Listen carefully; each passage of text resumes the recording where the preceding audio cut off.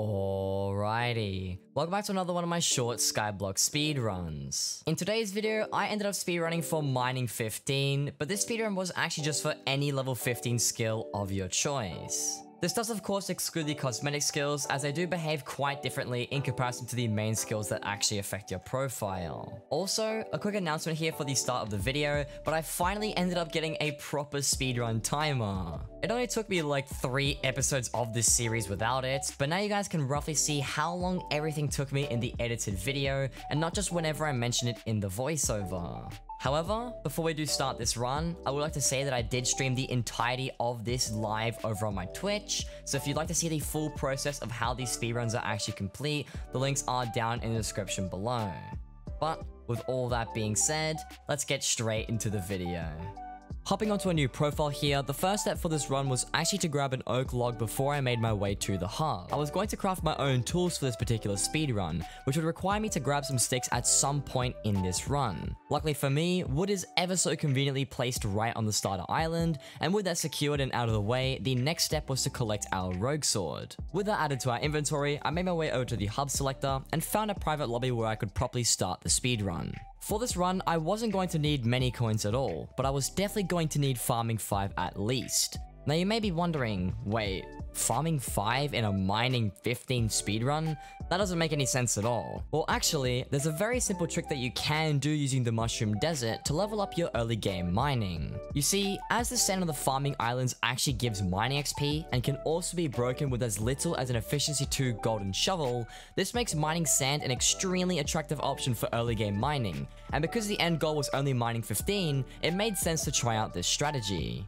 The best part about this trick is that it's not only super cheap to do, very easy to achieve when you're on a time limit, but it's also just a super easy and low effort strategy, making our run not only efficient but effortless and something to actually look forward to. But anyways, after achieving farming 5 with just under a minute 30 on the clock, I made my way over to the mining merchant to sell my freshly harvested goods. After quickly cleaning out my inventory, I was left with a nice sum of just over 1,000 coins in my purse. This was going to be more than enough to buy the efficiency 2 for my shovel, and I knew that I was almost ready to actually start mining. I headed straight for the librarian, but ended up buying all 16 efficiency books because at the time, I completely forgot that I only needed efficiency 2 and thought that I was going to go for efficiency 5. But that's okay, I wasn't really going to need any of the coins for this run anyways, so I just put efficiency 2 on my shovel after a viewer actually pointed out my error, and then I ended up just selling all the rest of the materials in my inventory except for the rogue sword and the shovel, so that way I could actually prepare for the long-awaited mining journey. And with all the preparation officially complete and ready to go, I set off to get to the barn as quick as I could. Now, I'm well aware that I could just skip all of this running and cut down on the time it takes for me to get to the mushroom desert dramatically. However, the only realistic way that I could do that is by either visiting Portal Hub or PRTL, which I would consider as cheating because you are using another player's help for your own benefit. Now because of this, in any of the runs where I will actually need to travel across different islands, I will continue to just do all of them on foot to ensure the runs are as fair as possible. Needless to say though, I made it to the mushroom desert well under 4 minutes into this run, where I immediately started mining sand to begin the long-awaited journey. I knew this was going to take a long time, and at first, I was actually heavily considering going for mining 20, but you'll see later as to why the run only turned into a mining 15 speedrun. The first few level ups were actually really easy. I was unlocking so many different items in the sand collection, and by 4 minutes 15, I had already unlocked mining 5. As simple as this task seems, I actually had somewhat of a strategy to be able to mine the sand as efficiently as possible. I made sure to make a zigzag motion with my head whilst holding down the left mouse button, because if I ran in a straight line, I significantly decreased the amount of sand I was mining per second, which of course we wanted to maximize as much as possible. I was also doing my best to try to avoid as many people as I could by just weaving in and out between them, though at the start of the run, the lobby was relatively empty anyways, so that wasn't really that much of a big deal. At least, that's what I thought. The run was pretty smooth sailing until I reached around mining level 10, where at first I thought, yeah, this should be roughly the halfway mark until mining 15. Though with just under 8 minutes on the clock, I was very, very wrong. Not only did I have just under 2/3 of the run left to go, but this was the point where I started to have some slight problems with the people in my lobby. You see, if you couldn't tell already, my shovel doesn't have telekinesis. Now this draws an absurd amount of attention to me, because since I wasn't actually picking up any of the sand that I was mining, other people saw this as an opportunity to try and squeeze in those extra bit of coins, and they started to actually take all of my sand. Now originally, I was totally fine with this. Getting telekinesis would have been a huge waste of time, and I wasn't going to need my sand anyways, and even when my inventory was full, the enchantment wouldn't have actually worked either way. But there was this one guy who just wouldn't leave me alone, and everywhere that I went, he just kept on circling me and getting in my way, slowing down the efficiency of this run.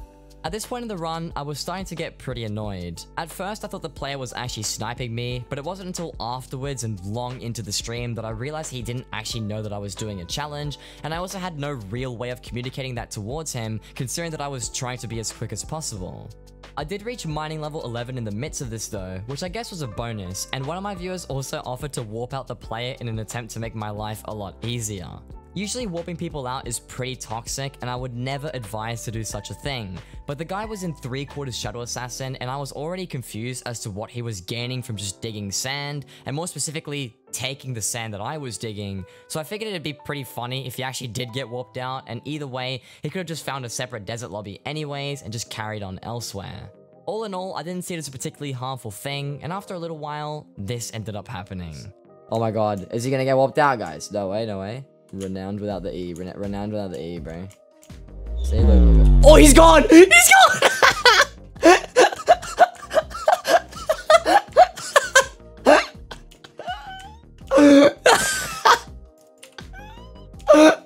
That is legendary. That is legendary, bro. Man's just picking up on my sand. And Damon's like, what's his username? I'll warp him out. Oh my god, bro. That is godly. That is godly. Oh my god, that's so toxic, bro. No, he's back! He's back! No! No, he's back! How did he get in my lobby? How did he get in my lobby again? No! No, he's back in my lobby. He's back in my lobby. No! That's amazing, bro. That's amazing. Oh my god.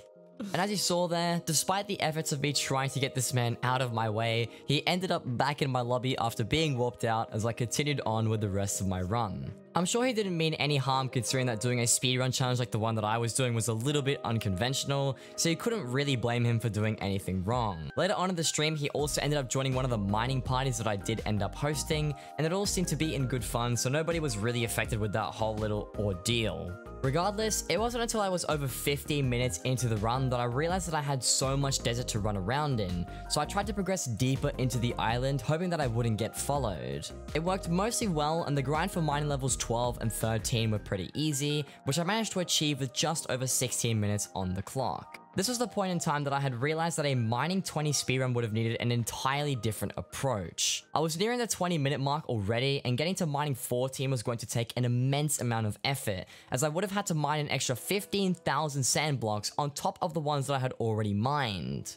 Not to mention that I would also have to mine another 20,000 sand blocks on top of that to go from mining 14 to 15, and it wasn't until midway through the run that I was told that the amount of sand that I was going to have to mine for mining 20 would have been approximately 580,000 blocks, which if you aren't aware already is completely absurd for any logical speedrun. Adding the fact that I was also constantly dropping sand everywhere and I had people getting in my way, on top of a potential lobby reset and so many other factors, and then you have a pretty unlikely and very tedious speedrun idea. So I just settled for mining 15. Speaking of which, after reaching a little over 22 minutes and 15 seconds on the timer, I had finally reached mining 14, only 20,000 more sand blocks to go until our final goal. The last 20,000 blocks were honestly probably the easiest to collect of the entire run. All in all, I continued to grind to collect all the sand I could, and now that I had all the neat little tricks up my sleeve, I could safely say that I was pretty well optimized at this point in time.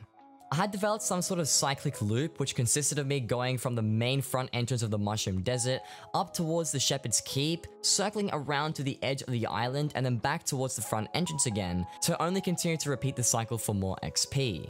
At this point, I'm pretty sure one of my viewers actually managed to talk to the player from earlier and they asked him to not get in my way, so being able to mine uninterrupted was extremely helpful and definitely contributed to the ease of this run. Needless to say though, it only took me around 7.5 minutes until I finally ended up reaching the long-awaited mining 15. Alright, we got it. Time.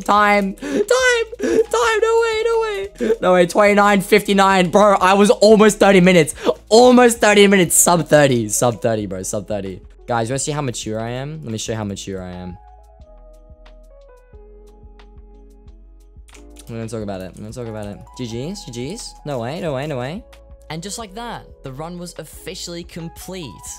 My final time for this speedrun was 29 minutes, 59 seconds, and 0.04 of a second, which was super cool as I was just barely under the 30-minute mark. Now, if you've seen one of these videos before, you'll know by now that it was time to transfer both the golden shovel and one of my enchanted sand blocks I crafted over to my main profile.